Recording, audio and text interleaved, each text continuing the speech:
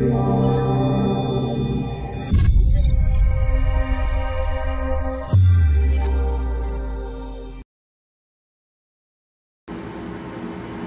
ding, ding. Welcome back, everybody. It is another beautiful day in the A, as you all know. And I am Trey Amazing, your favorite part-time stripper, part-time pastor, but full-time dating commentator. And this is Ringside's very own Corner Confessions. Today we have best-selling author of the book, Dear Alpha Female, It's Not Him, It's You. Originally from Ohio, but she is making major boss moves right here in the A, and she's steady dripping pure, uncut black girl magic. Coming into the ring today, we have none other than the epically phenomenal Christal Jordan. Welcome. That's what I'm talking about. That's what I'm talking about. Indeed, indeed. So, Miss Jordan, you've been making your rounds on social media. You're getting called from, I got an opportunity to see you with Ebony Williams, who, in and of herself, talking about relationships. She was kind of in some hot water last year about the whole, I won't date a bus driver, but I date him if he owns the company. Owns the company. So I definitely had to check out that interview, and it didn't disappoint. I mean, you've been certainly making your rounds. You've been in demand. You've become, now, would you define or would you regard yourself as like a relationship expert or someone, who you feel like you have a higher level of expertise when it comes to relationships? I think that I don't like the term relationship expert. I think that term, because I think relationships are very different. So there's no one that's able to give you it's not an exact science. I do think I'm a relationship analyst, right? And I consider myself like a dating coach because I am a writer first. And I started this about 7 years ago. I started interviewing people on relationships. I talked to reality stars. There's a lot of dating relationships, dating relationship shows. So I started interviewing people on the shows and talking to people about relationships. And so I think what I've done is kind of taken a collective look at the issues that we see and the behavior that we see, the majority playing out specifically in our community, right? And so I definitely consider myself a relationship analyst. And I think the more I talk to people and the more I've gone through therapy and seen even how my experience has played out in the work that I do, I think it definitely has given me a deeper understanding of relationships and what some of the biggest issues that we face in them are. Indeed, indeed. I like that. So, I mean, and you know what? And the funny thing is, like you, I don't like that term, relationship expert. Yeah. I'm grossed out by it. You know what I mean? Like, and it's just, I had to say that because when you said it, I'm like, I'm the same way. I'm like, okay, every man or woman who's regarded as a relationship expert, I'm like, they just somebody with an opinion. Most of them are not in great relationships themselves. Right. Which is ridiculous. But I think, and even when I was writing, when I was single and I would write, I was a relationships editor. So that's my official title for Rolling Out. I'm a relationships editor and I talk about women's issues. So those are my beats for the magazine. So in that regard, I'm an expert in the fact that I know how to write about relationships. But a lot of times the people that are advising others have horrible relationships of their own or not even in relationships. They're just watching outside the window. And I think that's part of the problem. Right. No, I mean, I kind of liken it to a barber with nappy hair or a doctor that smokes. Yeah. You know what I mean? Like, okay, yeah, some of them can preach that great game, but their home lives are, leaves a lot to be desired. But I think it's even different than that because with a barber, he probably knows how to actually get in there and do his hair. He just chooses not to. But I think a lot of relationship experts, a lot of them haven't had real time in relationships and haven't been through one that they've actually been able to use some of the information that they're giving out, some of the advice that they're doling out. Have you been able to use it in real time? And if you haven't, then it's almost like a barber trying to put in a weed, and he's talking about it because he understands it from a literal sense, but when you talk about actually doing it from the reality and the connotative application of it is not there. Right.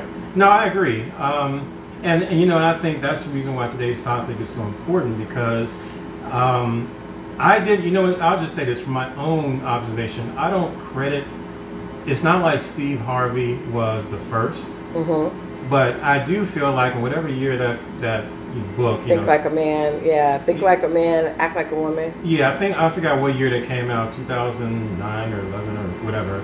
But I do credit him with ushering in a whole new class of overnight relationship experts and gurus, people who ain't never had a successful relationship, ain't never been out here actually living it, but everybody's jumping on the bandwagon. And after him, all these podcasts, radio shows, this and third. And that's why I think today's topic is so important, because really what inspired this topic was, and I'm pretty sure you've seen this on social media, at the end of 2023, you've seen those polls, going into 2024, what are some things that we need to leave behind in the year 2023? I've seen a handful of polls from, different people on my social media, and every single time in the top three, sometimes number one, sometimes number two, sometimes number three, and the top three is usually leave behind relationship, podcasts. I don't know if it's a case of people have just if people are just over it, if the market has gotten overly saturated. But, in your opinion, do you think the market is overly saturated? Do you think that there are way too many people, who didn't go to school for this, who don't have credentials, who don't have any kind of certification, just basically getting on the mic and giving out their opinion, but being held as relationship experts? Do you think the market is just overly saturated with, these men and women? I think that first of all, the market is overly saturated with people talking, period. Everyone is talking, specifically after 2020. I think there are a lot of things that happened. Number one is that we couldn't go out, and so we are able to use technology to speak to people across the world. And so I think that it's not just in the relationship space. I think it's in every space. People are just talking. So yes, everyone is talking, and everyone feels like they're an expert on everything. Because if you have a phone, and you can get online, then you can be an expert, at least in your own eyes. So I do think that's the issue. But I think my problem with the relationship podcast, and I actually, it's kind of weird because I do have a conversation on relationships on social media, but I think the problem is a lot of those podcasts are geared towards ratings, right? So when you're geared towards ratings, you're trying to say things that are going to go viral. And the things that you say that go viral are not necessarily the things that are actually going to make people better. It's the thing that's going to get an emotional response. And so a lot of people are catering to getting an emotional response out of people by saying things that are hateful, or saying things that invoke pain, or saying things that invoke trauma, past trauma, and they're focused on that. And so when you do that, that circulates, and that's toxic. And that's why really the social media environment and social media conversation on relationships is very toxic, because we have people focusing on pain points that are going to get emotions high and are going to cause you to get a lot of views and a lot of engagement, but it's not a lot of healing. And I think that is the biggest issue, is the things that make us go ah and ooh are not the things that make us heal and that actually push us forward. And so I think in every conversation, be it race relations or sexuality, relationships between men and women, or relationships between same-sex relationships, just friendships, the things that we're talking about and we're celebrating on social are the things that are actually going to make those things worse, because they are the things that make us angry, the things that make us, that get a response out of us. And there's very little, it's not exciting to talk about the boring healing part, right? That's the work that nobody wants to do. And so that is why we have an environment that is extremely toxic and extremely triggering, as people say, because you can turn on social media, open up Instagram, and see something that pisses you off, right, about the opposite sex, because you've gone through that. You see something that relates to how you felt, and you don't get information on how to deal with it, but you get riled up behind something that's a painful point for you. And so that's what people are doing. They're playing on people's pain, people's fear, people's trauma, and they're using that to make their pages blow up. You know what? First off, I need you to go ahead at this moment expeditiously and drop the mic. Somebody, we need to pass the plate, because that was a whole offering and a half. At the end of the day, because you actually said some things that I really didn't think about, but makes so much sense. Like 100% of what you said makes logical sense. Because at the end of the day, you're right. To log in, I don't care if it's TikTok or Instagram or Facebook, and someone talk about healing, forgiving yourself, understanding or addressing childhood trauma, all these things that can contribute to relationships, that's boring. I'm not going to waste my time on my data plan. Listen, I want something that's going to rile me up. Yeah. Because at the end of the day, no matter who you are, regardless of how conservative or liberal you are concerning dating, relationships, gender roles, if you get on your smartphone, you can find a podcaster that's either going to vehemently disagree with you or fervently affirm and agree with you. Agree, absolutely. And I think that's why people don't take accountability. And that's really what my book is about, because I started realizing, I'm a Black woman. So my concern and the area that I am an expert in is being a Black woman, because that's what I've been all my life. So what I've noticed, and I'm not speaking about men of any, because I'm sure there are issues over there, but when you are really trying to heal, you focus on what you can do to move yourself forward. And so what I realized is that there wasn't a lot of accountability happening. Everybody is pointing the finger. Everyone is looking at, oh, this is true. And you're right. You can go on there and get everything that you think affirmed online. And so as a result, there are very few people saying, hey, maybe look in the mirror. Maybe you could be wrong, because the algorithm will align with whatever you want to hear. And so that is a part of the problem, is that there's a lot of affirming and very little accountability. And as a result, we have people that are just hearing what they want to hear over and over again. If you want to hear that there are no good men, that, there men that don't understand and appreciate good women, you can find that. You can hear that over and over and over again. And once you start listening to a few podcasts like that, the algorithm is going to send you more podcasts like that. And so pretty soon you're just totally engrossed in your own pain and your own issues, and you're not going to move forward because you don't want to hear anything that doesn't, line up with the beliefs that you have told yourself that allow you to lick your wounds.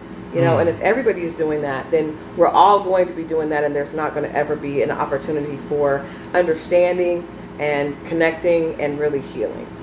Yeah, I mean, you're right. I mean, that algorithm is from the devil. Because at the end of the day, it's like, okay, I mean, the more you keep on clicking these posts, that get you riled up, get you emotional, you don't realize, okay, you're telling the algorithm keep sending you more. And before you realize, you and your phone have created your own little miserable echo chamber. Exactly. Where every day you get on there and you're just mad about something because someone told you this is what you should be mad about, because at the end of the day, I don't know if the people we're mentioning or thinking about people specifically, but it was, across my timeline, and everybody had just seemed to be so fed up with relationship podcasts. Like, okay, enough is enough. Yeah. Everybody with a smartphone has a platform, has a pulpit, has a soapbox.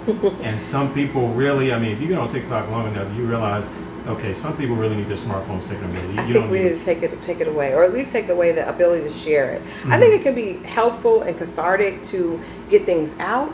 I don't think that it needs to be shared with everyone else. And then, as you said, the algorithm is manipulating us, right? And so that is part of the problem. But I think sharing things, writing it out, I'm a writer from birth. So I've always taken to, when I'm feeling something, because a lot of times when you're hurt, you don't have anything to do with that. And that can become, overwhelming. And so writing it out, speaking it out, those are helpful. But when you speak it out and you connect with someone else who's hurting as well, then, you're growing that exponentially. So it's a lot of hurt people talking.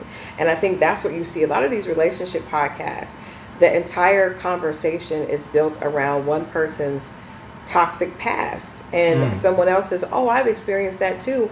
And then they come together and they decide, oh, I've gone through something, a painful breakup. I would guarantee that most people that start a podcast are doing that after they've gone through a breakup, or because they're not able to secure the relationship that they want. And so they want to be able to talk about it and have other people, pacify them, as opposed to actually just doing the work, putting your foot. You cannot do the work while you're talking about it and influencing others with your toxicity. Like doing the work requires you to stop promoting what you're doing and actually take some time to yourself and figure out why you are hurting. But if you're spreading the hurt, it's kind of like if you broke your leg and instead of putting a cast on it, you just started spreading figuring out a lot of other people with broken legs, and you guys all just had around together. You're not healing. You're not moving forward. You're not learning to walk again. You're just sitting there talking about how deep this pain is. And so we wouldn't do that in any other situation, right?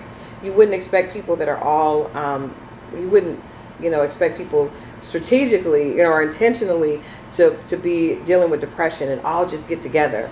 Like, oh, you're dealing with depression, me too, me too, me too. Let's just get together and talk to each other without help. That doesn't make any sense. But that's in essence what we're doing on social media. People are finding each other attracted by their similar pain, and they're just promoting that. And so it's a very unhealthy environment. Indeed, indeed. Shots fired, everybody. If you caught it straight, it is what it is, okay? Bullets don't have a name on it, but it makes sense because, again, it's I don't care if it's Kevin Samuels or the She-Ra 7 Sprinkle lady. Both of them, to me, represent extremism. Right. Very much so, to the point where it's more so toxic. Mm-hmm. I'm going to say, like, Kevin Samuels had a lot of things that were true. But I say this, and I did a conversation on Revolt about him. Mm-hmm. When you take something that poison is very innocently created, right? So you take 90% corn and you mix 10% cyanide, and that makes poison, right? For vermin or whatever. So most of it is good, mm-hmm. but it's that 10% that is deadly. And so I think that's the same thing with those type conversations. Kevin Samuels said a lot of things that were true, but he also was someone that studied the way people respond. He was a marketing genius. And he realized that if I'm telling men, this is how you can make yourself better, that's boring. I may be helping a few people, but I'm not making a lot of money. You didn't go viral for that. I'm not going viral for that. But if I can sit up and tell women what those things are that hurt them, and as a man, telling women how, imperfect they are in a society that is committed to perfection, right? We want to be physically perfect to the point where we're photoshopping ourselves, we're getting surgery. Everyone wants to be physically perfect. And I am gonna zero in on the fact that you may not be perfect. And I'm going to use it against you. And that's going to cause the fear, causes a reaction, and I'm going to go viral and it's going to make money for me. And the problem is that there was some truth in that. So some mm-hmm. people can get mixed up in the minutia of the fact that there was truth there, but it was packaged in a way that was very toxic and very hurtful. And I think for all the people that might have listened to Kevin Samuels and been able to get something from him, probably pale in comparison to the people that actually watched and it actually ripped a scab off. And it actually caused them to feel worse about themselves, because his goal at that point, he was fed up. And I didn't know him personally, but it's obvious that he tried all these other things that didn't work. And then at the point that he started the podcast, the direction that he went in that made him viral, it was his own frustration and very obviously his own pain, right? Right. And so that's what resonated with the millions of people, laughing at someone else's pain. Mm-hmm. Figuring out what it is about that person that I'm better than. So, if you look at the numbers, obviously the average dress size in the United States is a size 12.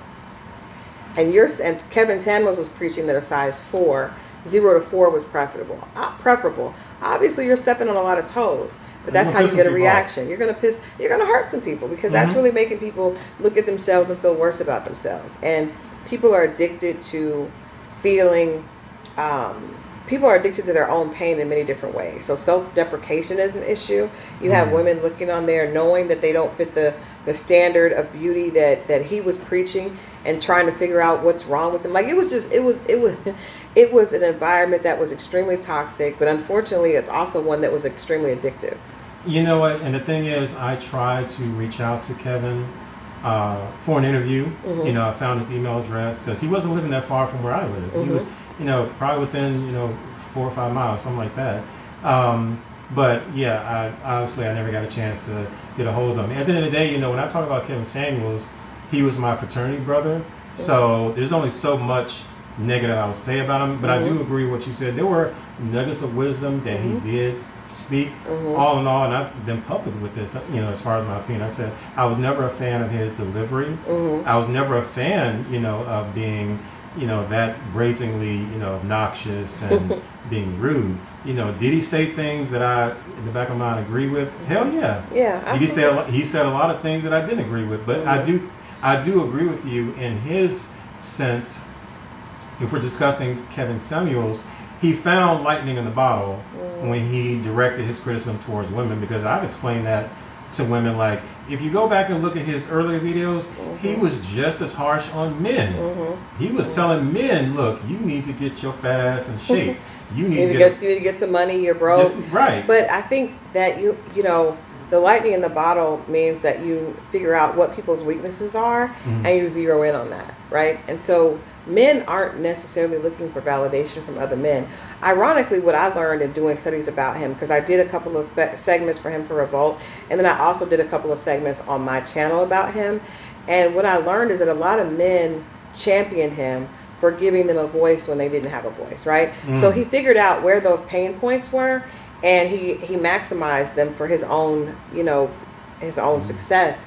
I don't know if it actually was making him a better person. I don't know if it actually was giving him the relationship that he claimed that everyone would want. Because even, and you know, people are people, so I don't have anything against him as a person. I think it's unfortunate that he left before he was able to grow, because I think he would have grown. I think with time, most of us are able to grow. Everyone grows at a different rate, but I think if he had more time to see what the effects of his commentary was doing on his culture, he might have changed what he had to say. But I do think that if you look at the way that he, you know, the way he left was so extreme, just as extreme as his message. And I don't think that it proved, I think it proved that he wasn't necessarily able to find what he was looking for either. Right.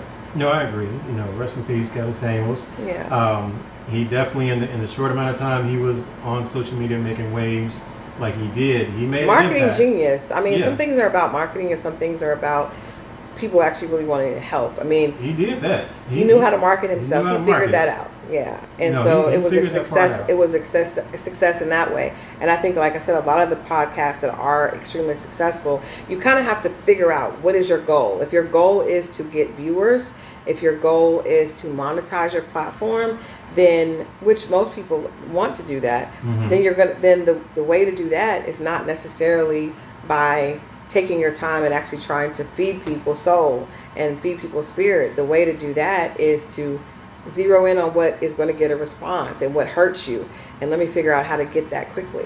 And so you kind of have to figure out, am I here? What is my purpose? Right. And once you know what that is, then I think you can move forward. But I think that the viewers should know that a lot of these podcasts were not created to help you and to make you think and to help you get to the next level. A lot of them were just created to get a response, you know. Get a response, shock value, entertainment. Yeah. I mean, that's what, you know, social media is. I mean, you know, you realize, you know, for something to go viral, it has to capture attention. And sometimes things that, you know, are necessary things that we need, it doesn't always work. You know, it's going to have to be focused on either pain or fear.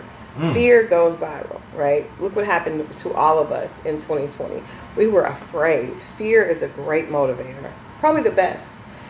Pain is also one, and fear triggers our memories of pain. So it's just a great motivator. Love is a great motivator, but I think it's not as impactful because you can fake love is a quicker one. Anger, right? also. Anger definitely. But I don't know if I can get real love, right? Because that's something that's kind of intangible. But I can get a lot of guys liking my pictures. Oh yeah, that's easy to do. That's really easy. You know, so don't take a lot to do it. So that's accessible to me. So I'm going to go for what's accessible. Fake love, fake likes, fake friends. That's what we're all into right now, because in order to get the real thing, you would have to figure out how to deal with yourself, and it may not be something that you can, you know, brag about on social media. I mean, you know, so what people are doing is really gravitating to things that are fake and superficial. No, I feel that. I mean, you know, and that's the reason why I think that, you know, some of the people who were saying, and this is just my own diagnosis, I think some of the people, they were reaching that point where they felt like, okay, we need to leave all these relationship podcasts in 2023. I think people just got their feel and just they're over it. They're over the toxicity. I mean, you have, you know, from Charleston White to Umar Johnson to Sprinkle to some of everybody, you know, and you know, all these, you know, satellite podcast shows, because it's so many of them. I can't keep count. Hundreds of them. Thousands, but you do have these other figures who are known, or they get the most traction on social media when they talk about, like Umar Johnson.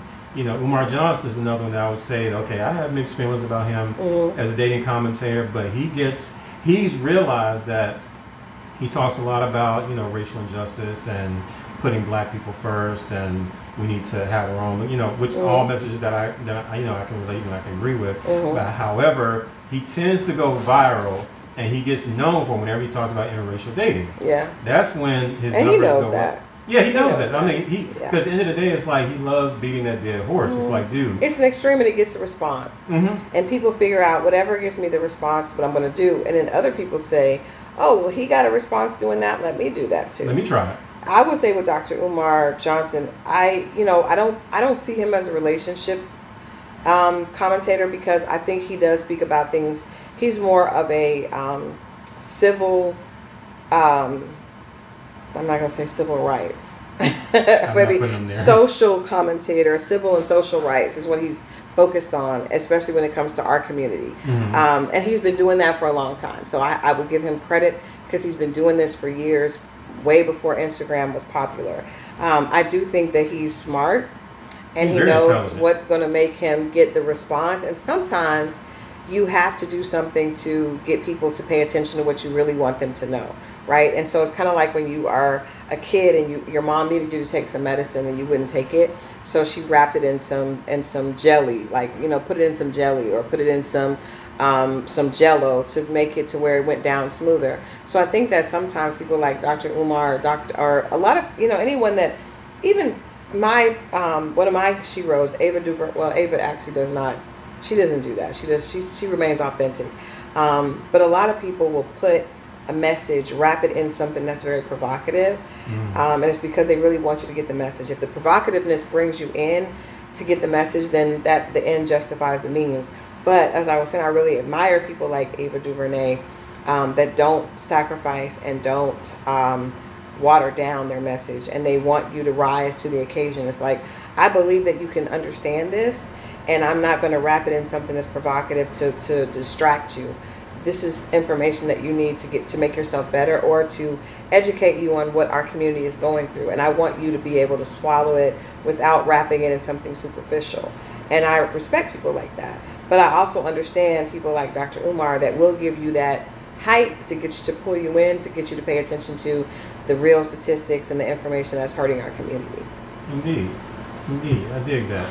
And so check this out, as we wrap up this interview, I want to give you the opportunity to kind of briefly, brief or however you want to do it, really want to delve into Dear Alpha Female, because that is a very exciting title. It's evocative because, and every man is different. Number one, I don't agree that there is any man that can speak for all men. You have some men, I've been on message boards and men talk about, well, real masculine men don't want an alpha female, or there's no such thing as an alpha female, or alpha female that is masculine, or it's an oxymoron. I disagree with that. I don't think there's anything wrong with being an alpha female. I don't think alpha female is masculine, and I don't think it's a turn off. But I definitely acknowledge the fact that a lot of men feel, I guess the opposite. What are, as far as alpha female, what would you like to convey to people? Are there any, in terms of misconceptions, or what are some things that you want people to know in terms of getting the record straight about what an alpha female is and the purpose? Okay, first of all, I've heard all those things that you said from very, very vocal men in the community that have went out of their way to share with me that I don't know what I'm talking about, but I disagree with them. And I think that I'm an animal lover, right? And so me too. We have the dogs in common. I have a horse, right? And I'm an equestrian, yes, but I love horses. I've loved horses since I was little. And I study their behavior, because I have a female horse. I've always had mares. This is my second mare. Say that again, please. Female horse is a mare, right? A female horse is a mare, not a stallion. Meg, which is a problem. I don't know. Rare. That pisses me off, Meg. See, that's a very contradicting statement in itself. Meg the stallion, like, I've heard me so bad. I've heard men say that, like, oh, you're looking like a stallion. I'm like, you realize that's a male horse. That's a male horse. And not only is it a male horse, but it's a male horse that has not been castrated. So he is very sexual. So a gelding is a male horse that has been fixed, right? But the stallion, you can't have a stallion around any mares because he's going to constantly be trying to impregnate them. So Meg, I need you to pick up a book. And stallions, you can't even have them around other stallions. You can't have them around other geldings. Like, they have to kind of be by themselves because they're horny and violent because they want the ultimate alpha. So it's like, anything around me, if I'm not conquering it, then I'm going to destroy it. So they will kill another horse. So yes, that's true. It bothers me too. People call. Sorry to go off on that tangent, but no, when you said you're right. that, I'm just like, it just always bothers me. But continue. It's ridiculous. But people sometimes like to live in ignorance. But I've always had mares, right? So a mare is a female horse. A filly is a young female horse. When she gets to maturity, she's a mare. But there are dominant mares, right? And so my first horse was named Paris. And Paris was a very dominant mare, which meant that she was a leader. Dominant means, in the animal kingdom, it means that is a leader. So she is a horse that is not going to follow the other horses. She's going to automatically expect them to follow her, right? And there are other species have the same thing. If you look at lions, there's a pride of lions. There's always one dominant female that's the leader of that pride, right? Elephants, same way, the matriarch, So if all these things are true in all these other species, and we know that as humans we are a species of animal as well, if there are dominant leading females in every other species, how would there not be the same thing in the human species? Doesn't make sense. So obviously there are dominant females. Outside of just saying that on a scientific level, let's talk about what we see from a behavior standpoint. There are women that are leaders. We know that there is the biggest surgence in females in executive leadership positions in corporate America, and also African American women in particular are the highest level of new business owners, small business owners. So obviously, if women are leading small businesses and women are in positions of executive leadership in corporate America, then these women are leaders. These women have characteristics that would align with being dominant and also would allow them to be referred to as an alpha female. And also somebody that others want to follow. Right. It's in every situation. It doesn't matter. It's not a negative term.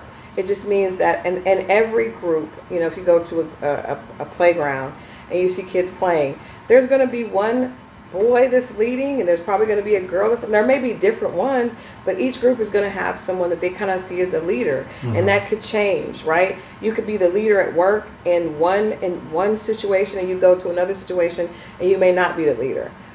Someone who could be the leader at their corporate job, when they go to church and they're in a group in the church, they may not be the leader in that group. But that doesn't mean that they don't have a dominant personality, right? And so I think that the problem is men get very upset. Some men, not all, get very upset, and they think that means that a woman is not leading, is not willing to follow them, or is taken away from their position. But it's just, to me, it's asinine, because if you look in the animal kingdom, the lion does not feel intimidated by the fact that there is one of the lionesses in his pride that is leading the pride. In fact, he appreciates her because she's able to add organization, right? And so that is, to me, that's the definition of alpha female. So a woman that has leadership qualities. It doesn't mean that she's a leader in every area that she comes into, but she does have very obvious leadership qualities, and she's driven by wanting to do well at them, right? There are some people that have leadership qualities but don't care to do that. They don't want to do that, and so that would not be an alpha personality. But an alpha personality is someone that has leadership qualities and is driven by the desire to want to exceed and do well in that, right? That's not a negative thing. It's not a positive thing. It's just a definition of personality type. So my book is titled Dear Alpha Female, It's Not Him, It's You. Because what I learned is that in that personality type, if you are a leader and if you do have the ability to convince others and be driven to do well, those characteristics can do great in the workplace, but they also could be difficult when it comes to relationships. And that's what the book is titled. So people get really upset about the title. The first part of the title, because we don't like to read, the first part of the title is Dear Alpha Female, It's Not Him, It's You. And then the second part is it's an interactive devotional designed to help you attract the love you deserve. I believe that everyone deserves love, but I do think that because of the way that our culture is set up, when a woman is very aggressive when it comes to business, which is a good thing, right? If you're a VP of a department, you have to be willing to stand up. You have to be willing to speak your mind and vocalize what you believe and not allow someone to push you around. But those qualities often, when we are not in a situation that has been loving, we haven't been in a loving environment, or we haven't been in a healthy environment, those qualities can often become kind of warped and can make it very difficult for us to exist in a relationship. Let me give you an example. So we know in the Black community specifically, a lot of times women have had to be the head of household. I don't think that was ever a choice. I think a lot of times if a relationship goes bad or something happens, and we know everything that happened, we don't have to go into that. We know what happened in our past with slavery and the fact that the men was often taken out of the house. The woman was left by herself on purpose, not by design. I mean, by design by the people that enslaved us, right? So we understand that it was set up for many times these houses that were initiated all this trauma. It wasn't the man's decision to leave. It wasn't because he didn't want to be a father, he didn't want to be a husband. In many of these cases, he was taken from the family, and the woman was forced to be the head of the family. So, with that being the foundation of the African American experience here, right, then you have those women that have taught their daughters that in case there's no man in this household, you have to be able to take care of yourself. You have to be able to lead. You have to be able to provide, right? So our experience is different than anyone else in this country when it comes to that. So I think that's another reason why when it comes to Black men and Black women, it's a very different, we have a very different like foundation. We have a very different cultural issues that other people are not dealing with, because there are not other cultures that saw the man raped in front of his wife to emasculate him.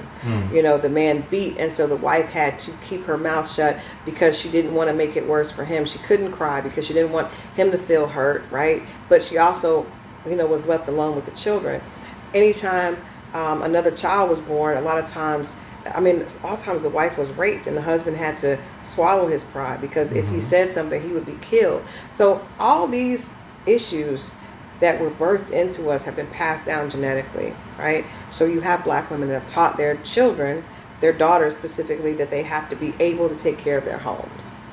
I feel like that's where the beginning, I have this thing where I talk when I do conversations in the book, what birthed your alpha? Where did your alpha start? For a lot of us, that's where our alpha started, generations ago. That's an interesting title. Where does the alpha start? Where did your alpha, yeah, because where did that personality begin? And for a lot of us, it was born out of survival, right? I have to. Dad is not here. Now, when you go into the 50s and 60s, you see when women first started entering the workplace, a lot of times African-American men weren't able to get, Black men weren't able to get jobs, right? We understand racism has played a part in all of our existence here in this country.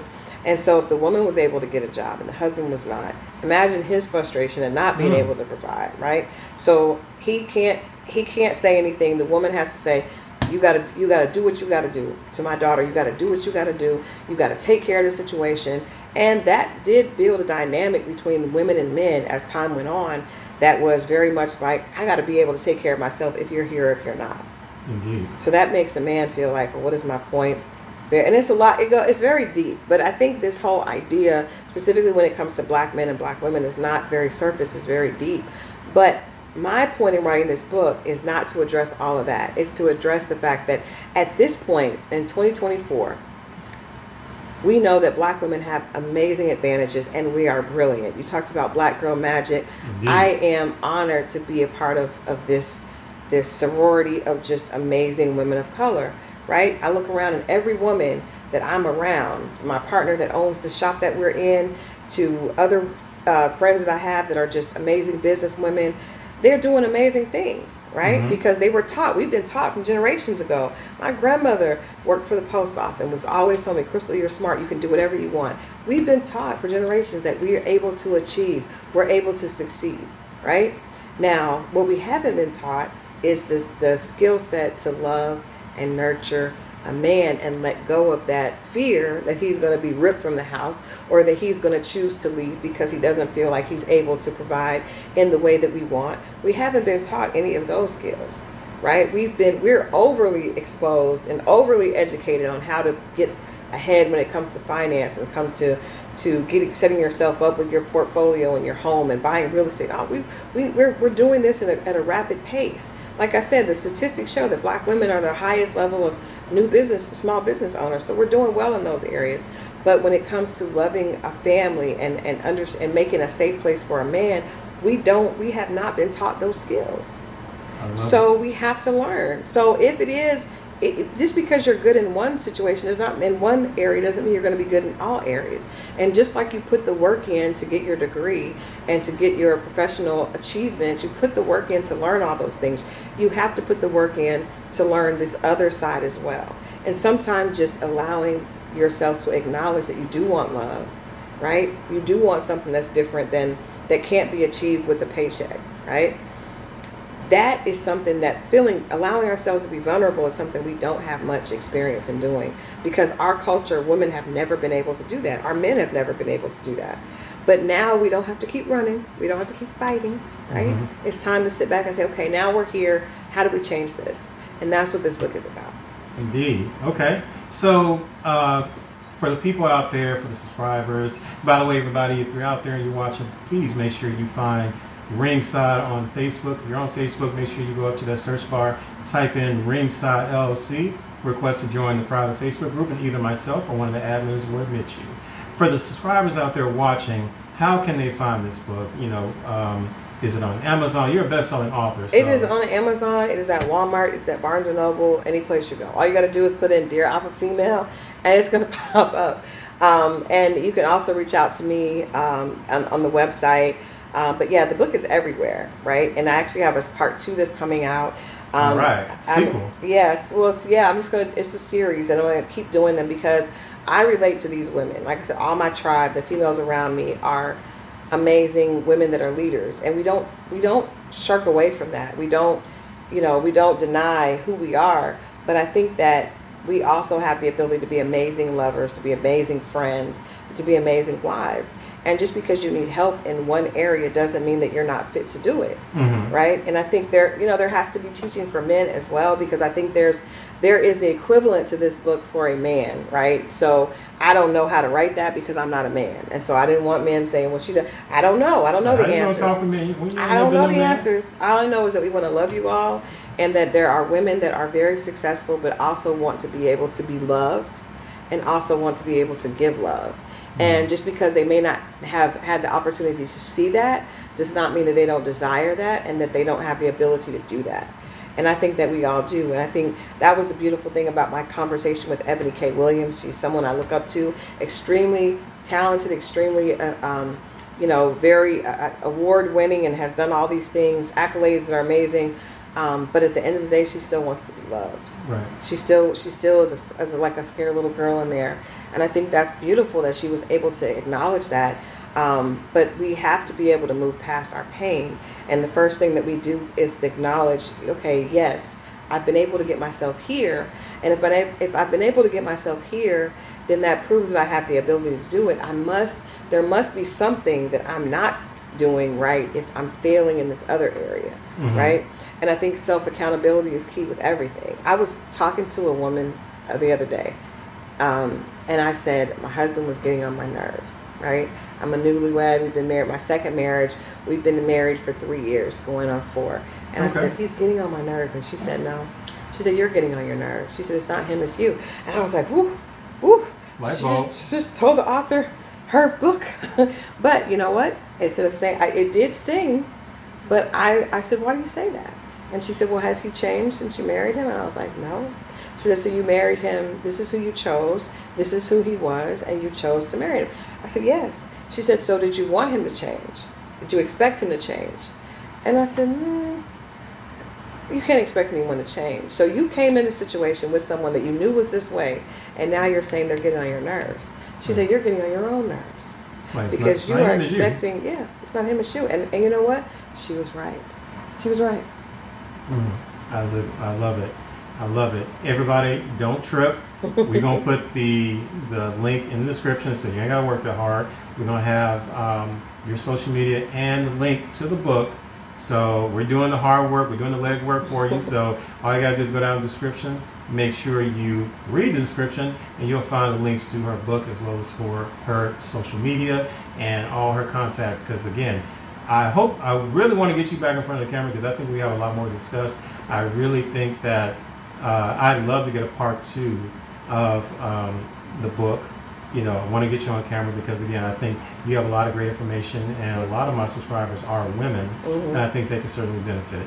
You know, for me as a man, an alpha female has never bothered me. I've never been intimidated by powerful women. I'm actually turned on. Okay. Like, I'm one of those men. I've been very vocal, and it's out there on social media right now. I'm turned on by women like that. I'm like, that's just me. That's just my little thing. But anyway, everybody, thank you so much for tuning in.